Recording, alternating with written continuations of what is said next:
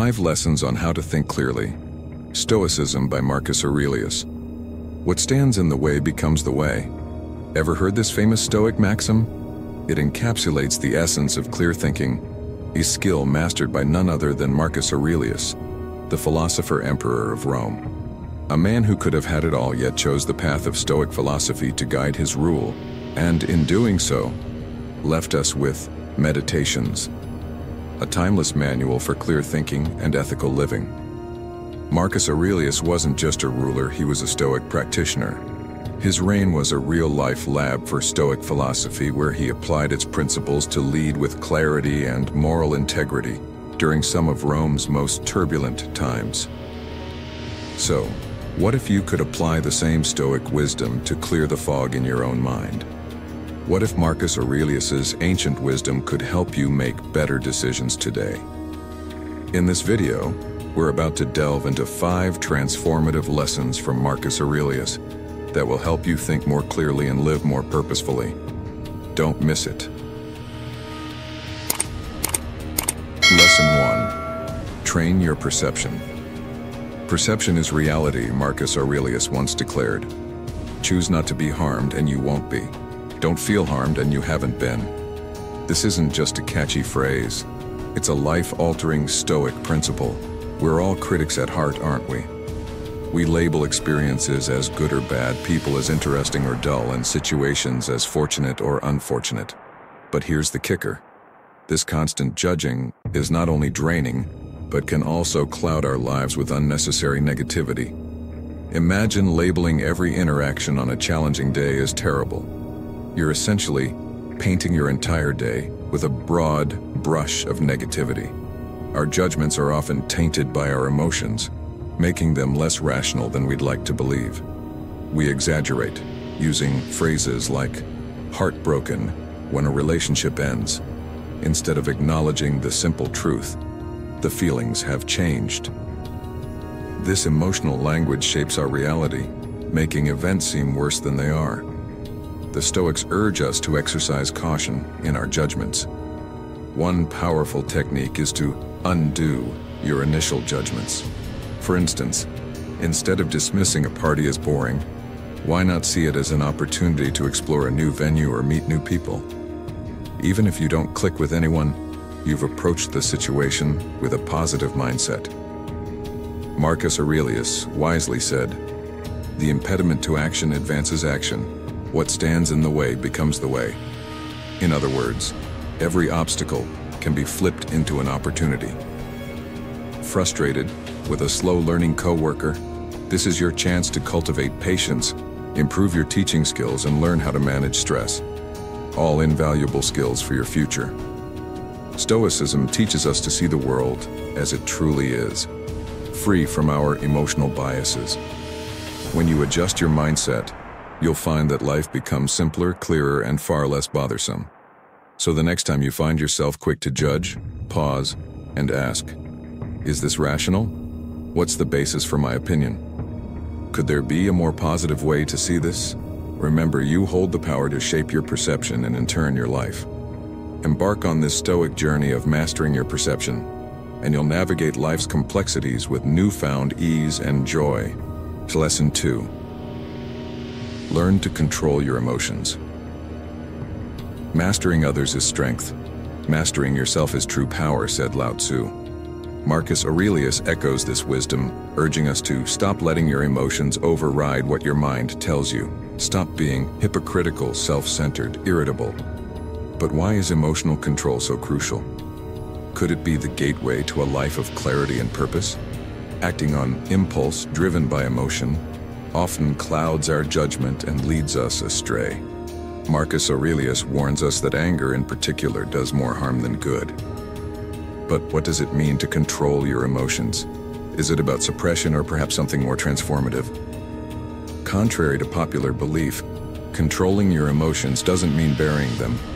When you're seething with anger due to betrayal, denying its existence won't make it vanish. It will lurk in the shadows, waiting to erupt. So, what's the alternative? According to Stoic wisdom, the key lies in redirecting your emotions. The next time anger engulfs you, pause and ask yourself, What constructive action can I take with this anger? Yelling might offer a momentary release, but will it mend the situation or your emotional state? Will it inspire change in the person who wronged you? Instead, channel your emotions into constructive outlets. Engage in a calm dialogue with the person who hurt you. Express your feelings and try to understand their perspective. Alternatively, journaling, physical exercise, or even immersing yourself in a video game can serve as healthy emotional outlets. But what about other emotions like anxiety or fear? Can they be redirected too? Absolutely. Instead of letting fear paralyze you, why not use it as a catalyst for action? For instance, if the thought of asking for a raise terrifies you, let that fear guide you in preparing for every possible scenario. Your fear can be your ally, motivating you to face the challenge, grow, and prove to yourself that you can conquer it. How empowering would it be to turn your fear into a stepping stone for growth? In mastering the art of emotional redirection, you'll find that your emotions no longer hinder your rational thinking. You'll navigate life's complexities with a serene mind, making well-considered decisions. After all, as Marcus Aurelius said, you have power over your mind, not outside events. Realize this, and you will find strength. So, are you ready to unlock the power of emotional mastery and enrich your Stoic journey? Please share your thoughts for everyone to know. Lesson 3: Unlocking the power of control. Ever felt like life is spiraling out of control?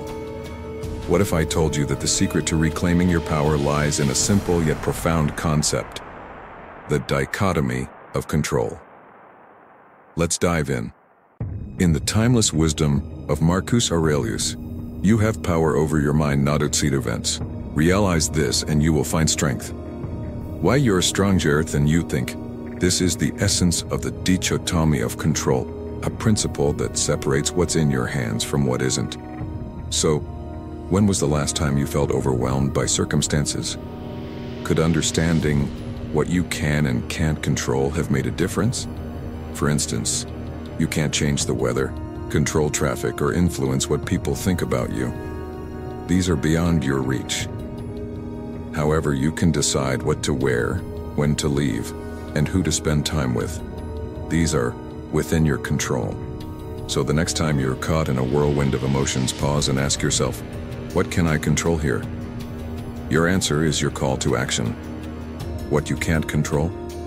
Learn to accept it with grace. The only way to deal with the uncontrollable is to control how you respond to it.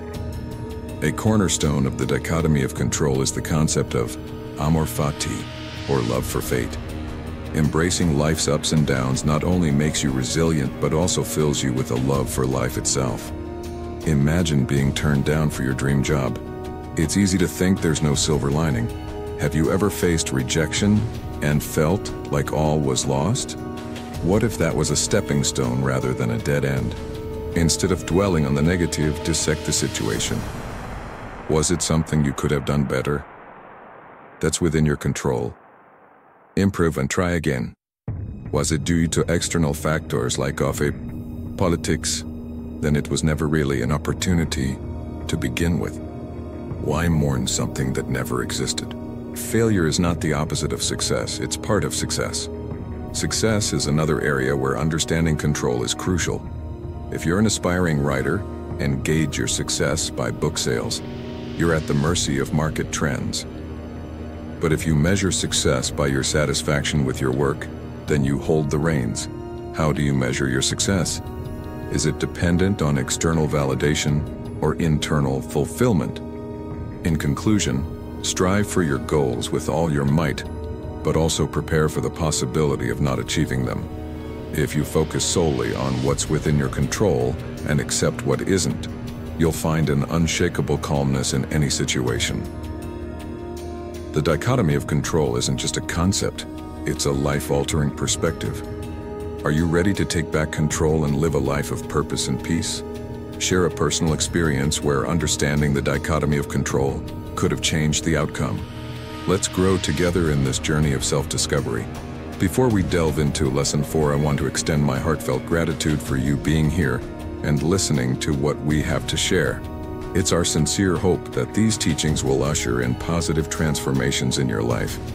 If you haven't already, please consider subscribing to our Stoic in Your Life channel. We're eager to have you join us on this enlightening journey through the wisdom of Stoicism.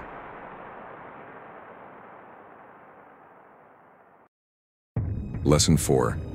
Embrace the virtues. What would your life look like if you lesson of embracing virtues and fully embraced these virtues? Drawing inspiration from Marcus Aurelius, the happiness of your life depends upon the quality of your thoughts. Virtue is the essence of a noble character, a moral compass that not only enriches your life but also serves the collective good. In the Stoic worldview, we are all threads in the intricate tapestry of the universe, interconnected and interdependent. Therefore, when you act virtuously, you're not just elevating yourself, you're contributing to the welfare of the whole. The Stoics held a profound belief. Those who live in accordance with reason are the ones who contribute most effectively to the common good. In simpler terms, they practice virtues. The absence of such virtues, they argued, stems from ignorance. Virtues are your north star in the unpredictable sea of life, guiding you through challenges while keeping you anchored. Ever noticed how people who embody virtue seem to radiate a sense of calm and poise? To walk this virtuous path, one must internalize the 4 cardinal virtues of Stoicism: wisdom, justice, temperance, and courage. Wisdom is the discerning eye that distinguishes between good and bad, and even the shades of gray in between. It's the mastery over emotional impulses, allowing reason to dictate what is morally just. Faced with a moral quandary, wisdom equips you with the clarity to weigh your options judiciously. Justice follows wisdom, serving as its bedrock. It involves a steadfast commitment to fairness and equality, not just for oneself, but for society at large.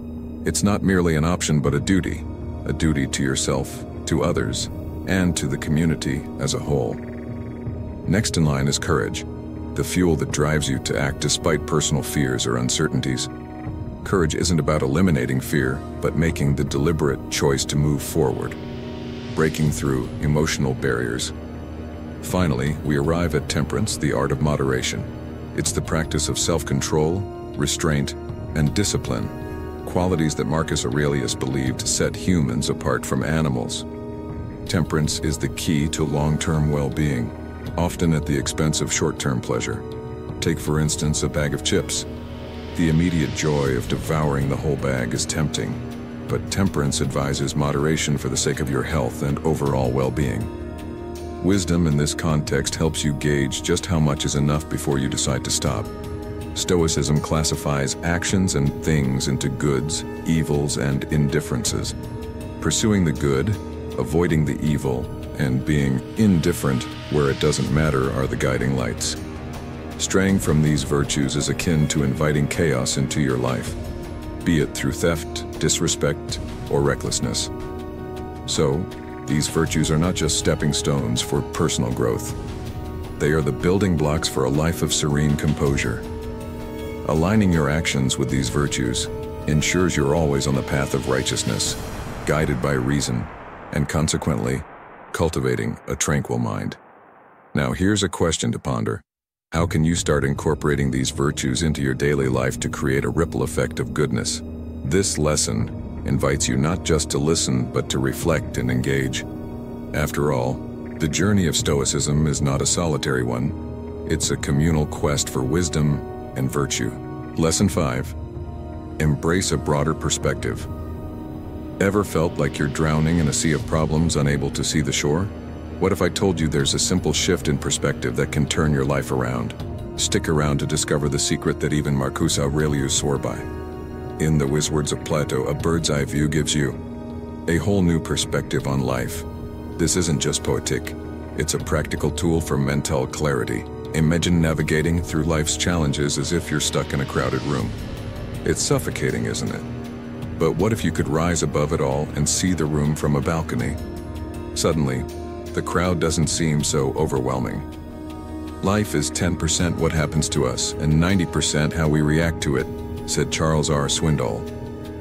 This is where the Stoic philosophy shines. When you detach and look at the grand tapestry of life, you realize how small your problems are in the grand scheme of things. You're but a single thread in an intricate design. Let's take a real-world example. You're at a crossroads in your career, torn between the comfort of your current job and the allure of a new opportunity. It's easy to get lost in this binary choice, but have you ever considered a third option? Maybe a side hustle that aligns with your passion? The only way to do great work is to love what you do, Steve Jobs once said. So why limit yourself? The beauty of a panoramic perspective is that it doesn't just help you make better decisions, it enriches your entire worldview. You start to see the interconnectedness of all things, a core Stoic belief. We are not given a good life or a bad life. We are given a life. It's up to us to make it good or bad, Maurer, so make yours count. Now let's talk about responsibility. In the heat of the moment, you might think that your actions don't have consequences. But consider this. The flap of a butterfly's wings in Brazil can set off a tornado in Texas. Your actions ripple through the world. Even something as small as littering has an impact. When you step back and see the bigger picture, you realize that your actions matter, not just for you, but for the world. Marcus Aurelius was a fan of reflective journaling. He believed that asking yourself questions like, what's the long-term impact of my actions? Or, how would someone else view this, could offer profound insights. So the next time you're faced with a dilemma, take a step back. Ask yourself these questions. You'll find that the answers not only clarify your thoughts, but also guide your actions in a way that benefits both you and the world at large. In conclusion, adopting a broader perspective isn't just a Stoic practice, it's a life skill. It's the secret to breaking free from the chains of your immediate concerns and embracing a world of endless possibilities. So, are you ready to change your vantage point and, in turn, your life? Thank you so much for joining us today and diving deep into the world of Stoicism. We hope that the lessons and insights shared in this video have inspired you to incorporate Stoic wisdom into your daily life, fostering personal growth and a profound sense of happiness. Remember, the journey towards a more content and resilient life is in your hands, and applying these Stoic practices can be a transformative step towards achieving that. We encourage you to reflect on these teachings, challenge yourself to adopt these practices, and share your experiences and thoughts in the comments below. Your journey and insights could be the inspiration someone else needs. Don't forget to like this video if you found it helpful, share it with friends and family who might benefit from it, and subscribe to Stoic in Your Life Chanel for more content that aims to guide you on your path to success and happiness. Become a part of our community by joining as a channel member, and let's grow and thrive together. Thank you once again for watching, and remember, stay connected, stay inspired, and let the wisdom of Stoicism guide you in every step of your life's journey.